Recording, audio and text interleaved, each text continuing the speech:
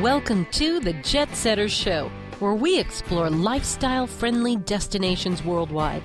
Enjoy and learn from a variety of experts on topics ranging from upscale travel at wholesale prices to retiring overseas, to global real estate and business opportunities, to tax havens and expatriate opportunities.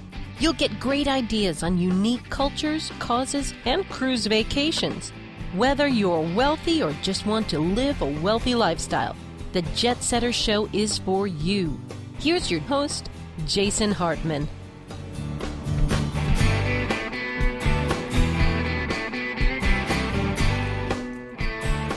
Welcome to the JetSetter Show, where we explore lifestyle-friendly destinations worldwide. We talk about all sorts of things on this show. I'm your host, Jason Hartman. Thank you so much for joining me. And on upcoming shows, we have a lot of interesting stuff for you. So stay tuned in and learn more about being a lifestyle entrepreneur. Let's go to an interview today where we talk to an expert on being an expat, expatriation, and how you can live abroad successfully and adapt to the culture, the business climate, etc., and explore opportunities in numerous countries around the world. It's the ultimate freedom to be a jet setter. We will have that interview in less than 60 seconds.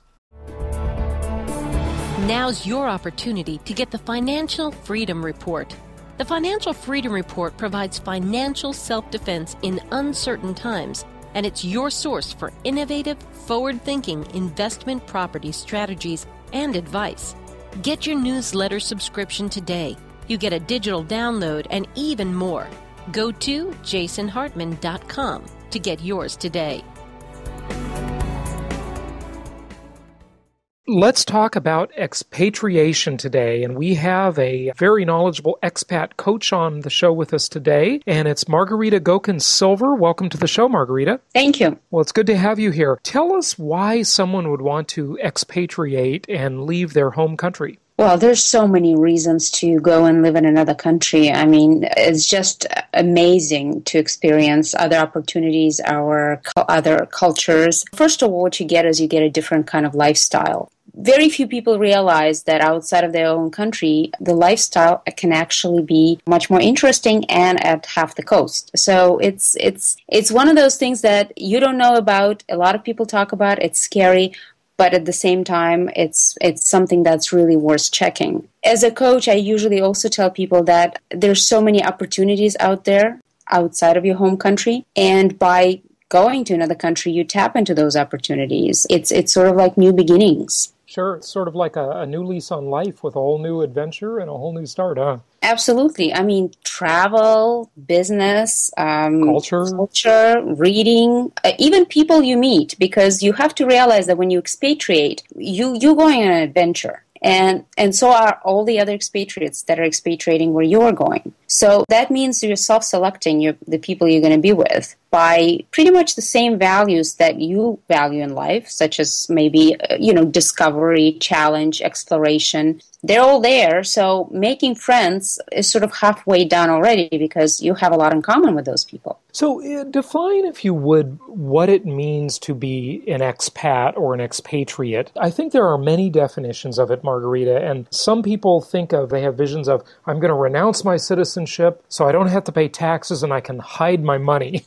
There's sort of that crowd. Another one would be someone who's just working for maybe a large Fortune 1000 company and they go live abroad for a year or so. What does it mean to be an expat? Well, like you said, there are very many different definitions. I define somebody who's an expatriate as someone who's living outside of their home country, a place where they were born. Now, some people move to another country and just live there for the rest of their lives. They may actually be immigrants, especially if they renounce their other citizenship. But most usually, expat is someone who moves to another country, lives there for a certain amount of time, and then maybe decides to move to yet another country and yet another country. Those can actually be defined as global nomads because they don't really establish a home anywhere. They go from country to country and just enjoy it for few years that they live there. They don't necessarily renounce their citizenship unless, in fact, they don't want to pay taxes in their home country, in which case they would, and they would then probably take the citizenship of the country they're living in, which may actually make them an immigrant. So I would say an expat is someone that probably moves more often than just going from one country to another and just having their residence there. Good. So what do people have to know about expatriating? Are there certain countries that they should really highly consider? There's so much to know about this, and it's such a sort of a niche topic. I mean, there aren't a whole lot of things written about it, really. It's a pretty narrow field. Right. Well, if you're thinking of expatriating, your first, of course, question is, well, where am I going? If you're not going with a company that brings you there with a job and you're going on your own, then my first suggestion would be, well, where is your passion? At least figure out which continent interests you the most. That would be your first step. Then once you figured out the continent that somehow draws you, because you wouldn't want to go live somewhere that you don't find interesting, what's the point of that? Try to narrow it down to just a few countries in that continent. And then once you know that perhaps your choice is between 3 or 4 countries, then you go even further and you begin narrowing them down. And the main purpose here is if you're doing it on your own decision, on your own goodwill, you want to move where you find interesting and fascinating. And that's how you do it. And after that step is done, what I would recommend before making a decision, really truly learn about each country you're considering. And what I mean is read about that country, perhaps read some books written by people who are residents of that country, read some things online about what expats say about that country, and then what I would suggest is really maybe take a cross-cultural training and compare how your cultural variables compare to the cultural variables of that country. Because if you have a lot of gaps and you're looking at a few years of trying to negotiate those gaps, that may not be the country for you. Maybe you choose another country that's sort of closer to you culturally. Yeah, that may just be too much of a leap then, huh? You've got Right. language, culture, money, the laws, everything's so different. Exactly. Right. So you want to be very much prepared for that. Are there certain countries that you see as popular choices? I mean, you deal with clients from all over the world, moving to all over the world, if you will. And where are they going to and from mostly? Well, Europe is always a popular choice. People tend to gravitate towards the Mediterranean, south of France, Italy, Spain, Greece, the Greek islands. South America, Argentina has been a choice for the past few years, ever since it became really affordable to live there. It's considered sort of like Paris of South America. Lots of people go there and really enjoy it. I heard Costa Rica is also one of those destinations where people like to move and live. So it seems like lots of people are choosing the European destinations or South American and Latin American destinations that they consider safe and also affordable to live in. Eastern Europe also, places like Czech Republic, you have lots of expats living there, establishing businesses, and the former states of Yugoslavia as well. So places like that, those are the ones that I've heard, and those are the parts of the world that I'm most familiar with. When they go and expatriate to one of these countries, they start businesses there just as self-employed people and starting a business kind of from scratch? That would seem to be a very big challenge. And my other question is, how successful do they become? Are these big money-making opportunities, or is it just sort of an opportunity to earn a living and experience a different culture? I think more of a second one. If you were a big money-making opportunity, I think you would come with some sort of backing behind you. Lots of what I've seen in my experience of expats opening businesses up in other countries is they get there, they like the country, perhaps they meet their spouse there even, they stay, and having the Western savvy of business arrangements and understanding how the country works makes them a really puts them in a very good place to establish maybe a small or medium-sized business and live comfortably on that business. In addition, don't forget, they become sort of trendsetters there, because here's you have an expat who moved from their own country, established a business, a successful business, speaks the local language. Most of them have really rich social lives. They get invited to all the important receptions. So in addition to making money and having a business, they also have the social life of a sort of that you wouldn't have in your own country. You get to go to ambassadorial receptions and things like that. Well, I'll give you that word, the social life of a jet setter. Maybe, yeah. Well, there is a certain word in Russian that for some reason is coming into my head, but that's also important to a lot of people who run businesses, because people look up to them, and Usually those who move overseas, the expats, the adventurous kind, one of their values in life is creating impact. And when they see that they create impact, it feels good. It's fulfilling. Yeah, it definitely is. So one of the things that I would think would frustrate, say, an American or a Canadian is that in a lot of these countries, and I'm not saying this in an insulting way, but sort of like there's a lot more behind the scenes sort of little bribery that goes on. And I don't think Western people are used to sort of getting things done that way. And many of these countries, it's just par for the course. It's just the normal way of doing things. Especially like an American or a Canadian, like a North American, could become very frustrated by that. It does get really frustrating, and a lot of people get burned out by that, and a lot of people leave, and they just don't succeed. I guess in order to succeed in the country where bribery is commonplace, you have to find your way. I mean, if bribery is unethical for you and you don't want to do it, then you have to find another way to go over it. Maybe you don't do it, but your associate does it. Or there are ways that people find, and those that do survive and the businesses that do survive, somehow they get around it. One other comment. I was looking at real estate in Buenos Aires I guess I was there about 2 years ago. And I've heard a lot of people say that it's inexpensive there.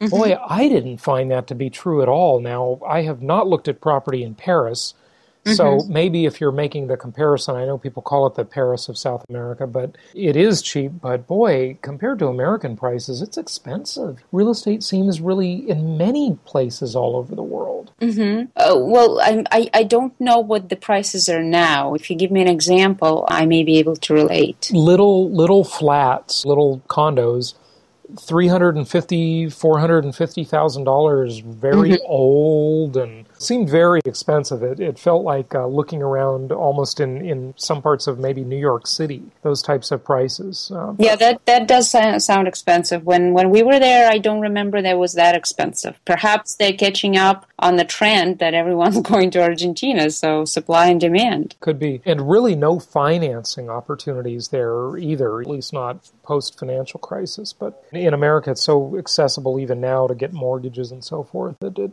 just... Right, that would be, I guess that would be one of the constraints in getting property there. I guess it would have to be cash somehow, yeah. So what can people do to make the expat experience just work better? You have so much advice for expatriates. What really are some of the core fundamentals? Well, it depends on how you're going there. If you're going there without a job and you're just landing in a new country and here you are, one of the biggest things that are going to sustain you are your relationships with people you establish there. And I don't mean necessarily establish immediately the relationship with local people because, well, in many places that's just not going to happen because you are a foreigner, you're an outsider. So what you must do in the very beginning is, well, of course, you're coming in already prepared. I'm assuming that I've said, you really need to learn about the country, language classes, cross-cultural training, speak to people who live there. So you're coming in and you want to start, first of all, figuring out where do expats congregate? Where do they go? What do they do? Establish a few connections that way. Definitely get connected with other expatriates. Now, I'm not saying that only connect with them. In fact, don't do that. But initially start with that. Create connections, network, create relationships. And from there on, you'll find also your local friends. Another suggestion would be to brush up on your language, take a language course in country. And just keep exploring, keep asking questions. Definitely keep your mind very open and be very, very curious. The worst thing that can happen is you come with an attitude that, well, that's not how we do it in our country. And that immediately puts a judgment on how they do it, which is not where you want to start. So you want to be very open-minded and very curious. And as you learn and as you pay attention to how things are happening, you're going to feel a lot more comfortable day after day after day. And just take it slowly. Another thing that gets a lot of expats frustrated is that they almost feel like infants because here they are, they're adults, they've lived a good life, and here they are in a country where things are working in a completely different way. So it's almost like I'm an infant all over again. And it gets frustrating. You lose your self-esteem, you lose your self-confidence. Don't get into that trap because, of course, there has been a change. People do things differently. You just have to recognize it and learn things little by little. And at some point, it'll just click. So you have this great article, 7 Habits of a Happy Expat, and you covered a couple of those really already. Be intensely curious, accept others, don't judge, look at everything as a big learning experience, find opportunities. Anything you want to say more about the 7 habits, really? Yeah, it's actually an article I wrote that I made into an online course so that people, in addition to just reading about them, can actually make them their habits. And what I found is those are essential to really being happy and finding happiness if you live outside the country, outside your own country. You've mentioned a couple of those, and, like I said, we talked about looking at everything is an amazing learning opportunities, and again, not looking back and saying, well, that's how I've done it in our country, and how come they're not doing it the same way. And also, like I mentioned before, getting frustrated is part of the game, feeling sad is part of the game. So just recognizing that and keeping that in mind. And the last one, actually, I want to bring attention to, or maybe it's not the last one, but number 6, I say in them is share. And that could mean a lot of things. You share with your friends, maybe you write a blog, share with your family. But one thing that I really think a lot of expats don't consider when they are not really feeling that great is actually finding a professional, and not tooting my own horn here, but it really makes a huge difference. If you are not feeling well in a country you're living in, but you want to succeed, you want to make it better, you want to live there, why suffer alone? Get a coach, get a mentor, get somebody that could walk you through the issues that just may need some work. It doesn't mean there's something wrong with you. It just means that you need a little push. So, a lot of people just don't think about it because they think, well, I am adventurous enough to do it on my own. Why can't I get up and go? Well, there's so many things that we can do on our own. And if there is help available, then why really struggle? Yeah, absolutely. That's right. No, that having the help available, such as yourself, can really cut years off the learning curve and just make the experience a lot better, a lot faster, right? Right. Yeah. Let me take a brief pause. We'll be back in just a minute. Will you be any closer to financial freedom in 1 year? 2 days can make all the difference if you simply have the courage to take action on your dream. Attend the Platinum Properties Masters Weekend and become a successful real estate investor. This 2-day seminar is led by a panel of experts from around the country, armed with the latest real estate investing techniques. You'll learn the smart way to choose your properties, how to grab every tax benefit the law allows, how to put together the most creative financing package possible, the hidden power of the 1031 exchange, and much more. The Platinum Properties Masters Weekend is coming to Costa Mesa, California, October 16th and 17th, 2010. The price at the door is nearly $1,500. However, if you register by May 1st, you pay just $497. For complete details and to register online, go to www.jasonhartman.com. So, if one is considering expatriating for financial reasons, are there any sort of really good countries that top the list as to maybe someone's got some money and they don't want to give it all to the government and they want to go to a place where they can live really well? Or the other type of expat is someone who's really looking to sort of arbitrage currencies or wealth. And what I mean when I say that is they're living sort of a middle-class life in the U.S., they can live a high-class life potentially in another country because their currency is worth more when they convert it, because their money just goes further potentially in another country. Are there any countries that are really sort of the top 5 most desirable for doing it for financial motivation? Well, if you want to have a great lifestyle at a lesser cost, I guess I can't really say which countries they are, but my guess would be the less expensive countries where you can still have the level of living that's compatible to what you have. I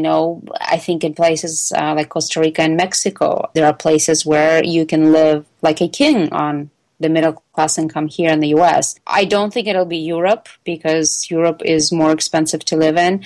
There are tax havens, I know, but I don't know which ones and how that would work with you moving to Latin America or South America. So I don't think I can knowledgeably speak on that. But there's definitely a possibility of you living really, really well on a middle class income in Latin America or South America. And, I've done it myself, and things that we don't even imagine being able to have, like full-time maid service, costs pennies down there. And for a lot of people, it's really hard to get used to, but I didn't have a problem. All of these things are available at a lot less than they're available in the U.S. But as far as tax havens, I don't think I can speak to that knowledgeably. I would definitely agree with you. I have a friend who lives in the Philippines. He has a full-time driver, butler, 2 housekeepers.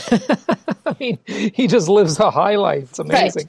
Right. Yeah. Right. And that's what a lot of people hear, when they speak to their friends who are expats like you did. It's a high life. And that's actually maybe the words that I wanted to use when I say social life, because it's not only the health, but it's also the status. Your status is a lot higher than your status here. You're sort of like it's not like you're a big fish in a small pond, but it's this kind of distinguishment. Small fish in a big pond here, big fish in a small pond there. Right. That's got to be very attractive to people. Is the expat trend, is that at a sort of an all-time high nowadays? Or with travel so easy, I would assume it would be happening more than ever nowadays than, say, 10 or 20 years ago, right? I think the travel, you're right, has contributed to a lot of people moving around. The internet, of course, that's got to be a big factor. Yeah. Right. The global mobility is also influenced by the fact that companies are moving a lot more people around than they did 15, 20 years ago. But it also means that companies are hiring people who are already there. So you have expats that moved on their own to, let's say, Russia, and you have a foreign company, an American company or British company coming in to work in Russia. Well, they can hire you there, and instead of spending 3 times as much for their expats, they spend that much for you there, and you are an already made Western worker. So, the mobility is changing as the mobility industry is very much changing as to how much companies are willing to spend on their workers. And that's another thing to consider. If you decide to move on your own, chances are you may find employment there with a foreign company if you want. Sure. Or maybe a company from your own country, just like you mentioned. Exactly. One of the things, Margarita, I think that always concerns people when they consider something like this is their own personal safety. And maybe you can address the safety issue from 2 perspectives. One perspective being just criminals in the area, in the destination country. There are concerns of kidnapping, just robbery, basic crime. And then the other one is the government in that country. People don't have the same sets of rights. They're not subject to the same laws that they're subject to in their home country. And certainly for Americans, they're used to having a pretty nice lot of rights. And it's not really that way. We've all seen this in the movies. The one that comes to mind right now is, who's in that? I think it was Richard Gere, the movie where he was in China and was accused of murder and they tried him and all that. That just really scares people, that kind of stuff. Well, you have to be very, very careful, and it's true. If you're going to a country in Europe, probably don't have to worry for much of anything except for, of course, crime. And, speaking of crime, let's just address the first thing you mentioned. Crime can happen anywhere. You can be burglarized on your own suburban street in the States. I think with crime, we all know you have to have your street smarts,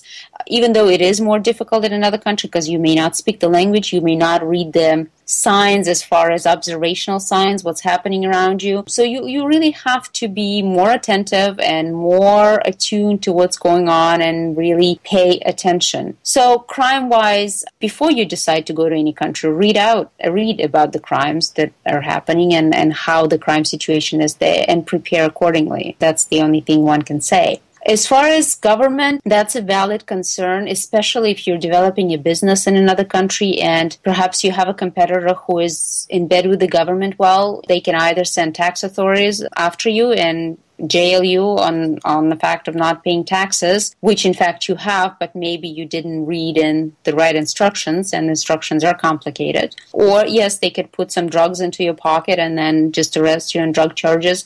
You're really scaring everybody right now. It is. I don't want to scare anyone, right. and it doesn't happen all that often, but it can happen. The probability is probably very, very low, but it can happen, and you just have to be prepared for it, especially if you're going to a country where these things are possibly happening. If you're planning to have a high profile, have a business, or involve yourself in political discussions there. So, you just have to be prepared. Just to comment on that, I remember a few years back I had some Polish housekeepers, and they had told me that they had master's degrees in engineering, both of them. And I said, why did you leave Poland? And they had been rather complaining about how they're cleaning houses in the U.S., but they were higher up in Poland. And they said that they owned a couple of nightclubs, and they were very successful, actually. And the mafia came around and kept hitting them up for money. They had to pay them off, or they would destroy their business. And so they just finally got fed up and they left. They were concerned about their safety. Exactly. And in some places, government is the mafia. So right. At least you get only one. Yeah, right. Other places you get both government and the mafia. So, but it's not a joke. It's true that these things are there and they exist. However, if you speak to anybody who has a business outside of their own country, they'll tell you that, but without that, it may even be boring. It comes with the territory. That's what they went to look for, right. and that's what they found, and that's what they wanted. Right. The other thing I think people need to keep in mind to sort of balance that is that that's one of the things that actually reduces the competition. Because if certain people just don't want to put up with that, if there's that really represents a barrier to entry for many businesses, or a barrier to consistency. And so if you're willing to be more flexible and put up with these sort of cultural norms in some other countries, and this is not true in every country, but it's in some of them it is, then you have sort of a sustainable competitive advantage in a way, right? Of course. And also, don't necessarily think that it's going to be all on your shoulders. If you're opening a business, get a local partner. And that's one of the biggest things that I would recommend, because that person, not only does that person know how to navigate the laws and the loopholes and everything, that person already has relationships built in. And we need to remember that most Americans operate on if we look at cultural variables of action versus being, most Americans are about action. But most other countries where, people move, we speak of Latin America, South America, some even most places in Europe, people are about relationships. You won't get anywhere in your business if you didn't establish a relationship with the person you're doing business with. And if you have a local partner, well, they've already got that covered. It's really interesting that you say Americans are about action and other people are about being. When you say being, you're saying relationships. Right. There's a cultural variable that I include in all of my cross-cultural training and the courses online that I mentioned earlier, where you determine where you are on a cultural continuum. And one of the variables is, for the lack of the better word, it's called action. And Americans are more towards the doing, whereas a lot of people in Latin and South America, Russia, for instance, are towards the being. So, a simple example that comes to mind, for an American, it really doesn't matter who they do business with as long as the business is going and, you're doing actions or you're creating something out of it. For others, they don't want to do business with just anyone. They want to first to establish a relationship with that person. And only then will they consider doing business with them. So, a lot of Western managers, when they come, let's say take Russia even, when they come to Russia and start managing their employees, they notice pretty quickly that while for them it's all about the doing, the tasks, like making something, for the others it's more about the being, the relationship, and so it becomes sometimes a real, not a fight, but it's really hard to bridge that gap. Right, I would agree with you. I mean, the foreign clients that I've had here in the States over the years, it's always sort of the first thing I'd have to do before we talk about the deal is sit down and have coffee together and talk. And it's very difficult for someone like myself, who I would describe as a type A personality. That would be my self-assessment. I just want to get things done. Let's get to the bottom line. And no way, that does not fly with a lot of cultures at all. You really have to understand that this is part of the process. This is how you do things. Exactly. And that's why I highly recommend actually taking a training and first of all, understanding what your own cultural variables are, and then comparing them to the cultural variables of the country you're going to. And if you see a gap, then you'll know that that's where you're going to encounter difficulties, and you can prepare. Very good point. Well, your website is globalcoachcenter.com, globalcoachcenter.com. Are there any other websites that you would like to recommend as resources? Margarita, when you're saying a lot of these things about find a local partner, understand the cultural differences, are there sites where if someone they know they want to go somewhere, they want to have an adventure, they maybe want to improve their lifestyle by expatriating, or maybe just give it a try for a little while, where do they go to figure out where to go? Well, if they haven't quite figured out the country they want to go to, that's one thing. If they figured out the country, then by Googling just the country and the word expat next to it, you'll probably find resources. But if you haven't figured out where you're going, there's one community of people that I find very useful for this kind of thing. It's also for researching a little bit of what's going on in the country. It's sort of like, I say it's sort of like a Facebook for expats, but it's not really. It's called internations.org. And it's an invitation-only site. So if you want to become part of it, you have to get an invitation from somebody who's already part of it. But the beauty of it is it's not only online, it has people in pretty much every city of any major countries that get together monthly or every 2 months for social drinks, for just networking. And this is the way you get to meet a lot of local expats. It also has forums divided by country, so you can always post a question and it'll be answered. So it's a very good website for establishing connections with people. Great resource. Thank you. Any other websites or resources that you want to mention? There is one, expatwomen.com. That's a very big website for expatriate women, and you have a lot of blogs on there for people living in many different countries, many different cities that blog about where they live and how that goes for them. So that's a good site. I have somebody who's working with me to create a Israel cross-cultural online course. She has a site that's called, I believe, Expats Moving and Relocation Guide.com. And just in general, there's so many expat sites out there. If you just put into the Google expat or expat magazine or expat lifestyle or any of that, you'll have tons of sites that will come out at you. And some of them are targeted towards British expats, American expats, lots of different places. So you really have to just put it into Google and find it. But those 3 sites I would recommend going to. And another thing is, if you have established a country you're going to, look for an expatriate organization in that country. Now, a lot of them are women's clubs, because that's historically coming from spouses of diplomats that been there since like 30, 40 years ago. But many of them are now becoming just a club for all expats. So if you plug in, I guess, into Google something like expatriate club or newcomers club for that country, chances are you'll find a website for that organization. And they are also very good about answering questions. Good advice. Well, Margarita, this has been fascinating. What would you like people to know in conclusion? I mean, there's a lot here. It is tantalizing. It's exciting. It's just exotic and it seems so interesting. What do you want people to know in conclusion?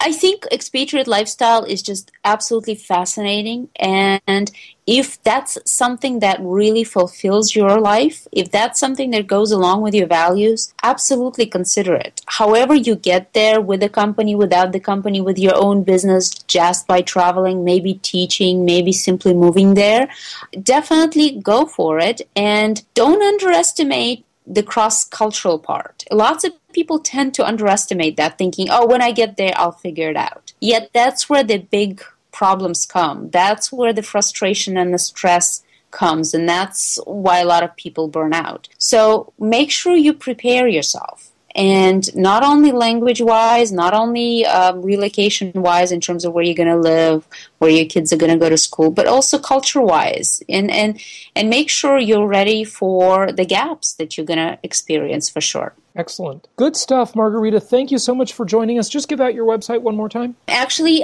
2 websites. One is globalcoachcenter.com. That's about my coaching practice. And the online cross-cultural trainings that are available for anybody. And we already have Spain, the Netherlands, and Russia available for purchase there. Coming up, we have Brazil, China, Israel, the Philippines, UK, France, Argentina, Germany, Bulgaria, Malta, Ukraine, Greece, Costa Rica, and many others. And that's at academy.globalcoachcenter.com. Excellent. Yes, and of course, if anybody has any questions, they can always contact me through my website, and I'd be happy to help. Good. Well, thank you so much for sharing this today. We really appreciate having you on the show. Thank you, and thank you for having me.